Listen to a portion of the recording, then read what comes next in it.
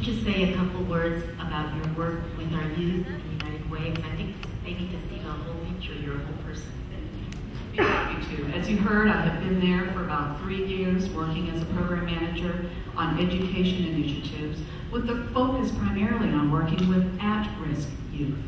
And so these are youth that sometimes, again, have different ways of learning and perhaps are not as successful in what we call a traditional or comprehensive high school or middle school. And so I work with programs that help engage our young people in various ways to meet their needs for learning, whether it means more hands-on type instruction programs, whether it means bringing in some interactive programs, whether it means taking the children out to opportunities in the community through field trips, visits to museums, visits to other centers of work that expands their horizons. Those are the programs that I am looking to support throughout the county to make sure that we have what's called multiple pathways to success for all of our children and youth. It's not that every child can thrive in one set method of instruction, but all programs can help educate in different ways. So thank you for that chance to talk.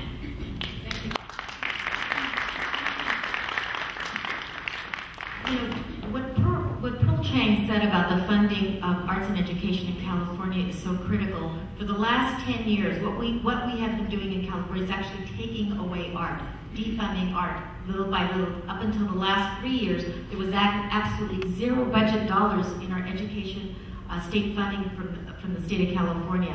Just recently, in the last couple of years, that funding has just kind of a little bit, there's been a recognition that if you don't teach our children to think outside the box, to think creatively, it's not just about numbers, it's not just about addition and subtraction and spelling, it's about thinking outside the box. And there's been a recognition by the state legislature to actually, fund art and music. So that's a little bit of information for you. Before we go on to our next panelist, I just wanted to, out of respect for our dignitary here today, I'd like to acknowledge Mayor Roger Mahoney. Would you please stand?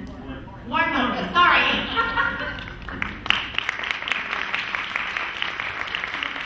am so sorry about that. Our next panelist is Miss Ann Wu, who I have had the pleasure of seeing some of the work that she has done with expression of art through her dance troupe. She's just a wonderful, wonderful artist and producer of Chinese art and music. She was recently awarded from the University of American Association of University of Women, the Women's Achievement Award in Art. And also she's a dancer and producer. She's been the executive director of the Chinese Folk Dance Association of San Francisco for the last 10 years. And currently, she's the chair of the Arts Cultural Committee of Cupertino Hinshu Sister Cities Association. Now, I have seen her work, it's fabulous, and we're so honored to have her here to talk about herself and talk about the work that she has done, because she's truly a great addition to our American fabric. Good morning, everybody. I'm very glad to be here to talk about a little bit about myself and also the arts. But actually, as a topic, I'm not very proud of this topic, because famous artists are mostly men. They are not women. So the thing that I feel that art actually is only a means to express yourself. To me, actually, by trade, I'm an electronic engineer. I dance only as my hobby. Okay, I learned dance since 14 years old. I have been in the semiconductor industry for 30 years. But then after 30 years, I said to myself, what's so great about being an engineer? There's thousands and thousands, in the Silicon Valley. But as an artist, the artist actually has a very bad image, and they will say they are over a bit. Even as a dancer, okay, they always say that you have the developed limbs but very small brain.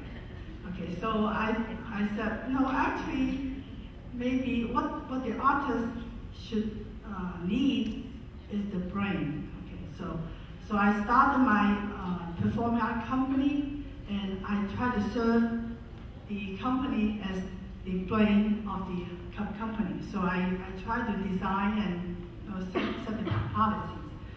Actually, in the first 12 years, we just try to do dances and music, because dance and music are known as the universal language. Everybody can understand. Okay, I think along the line, I think San Francisco actually dance festival is doing the same thing. They use dance as a means of communication.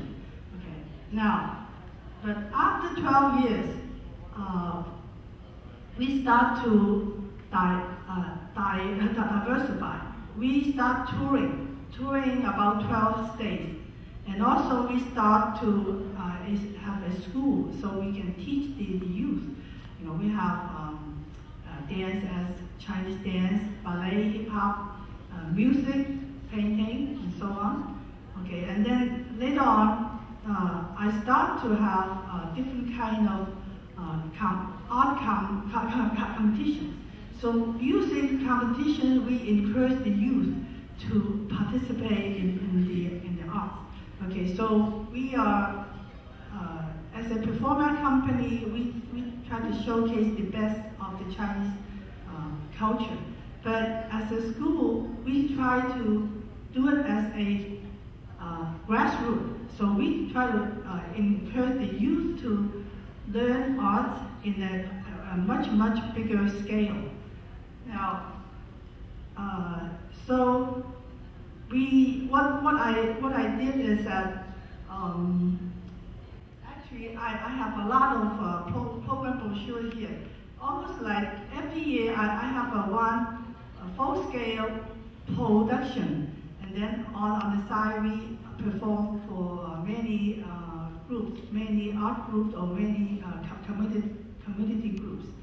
Now, I think CPA as a short form stands for Chinese Performing Artists of America. I think we are the only art group that we can produce a full-scale production from scratch. That means we compose our own music, we choreograph the dance, we design our costume, we make our own costume, and so on and so forth. And then we also collaborate with Ballet San Jose. Okay, about in 2005, we jointly produced a full-scale ballet production. Actually, it's not 100% ballet. It's about 60% ballet and 40% of the Chinese dance. That is the way that we want to introduce our culture to the mainstream audience.